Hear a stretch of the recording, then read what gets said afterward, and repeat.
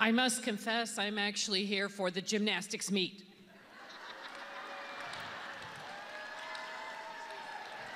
Thank you, I know. It's a 10, what can I say? I'd like to share with you a story of my friend Mabel. Do not show her picture yet.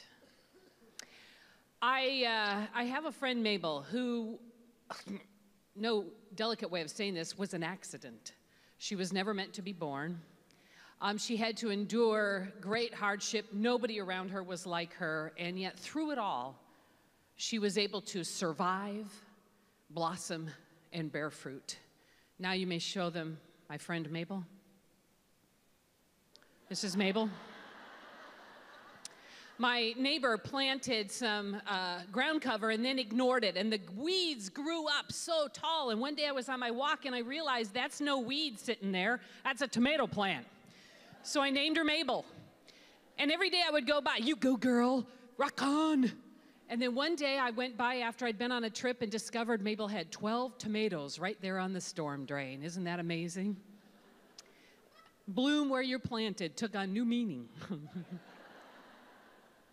But each of us can be like Mabel and be true to who we really are and fill the measure of our creation. Think about where would we be without the crackle in Snap, Crackle, Pop?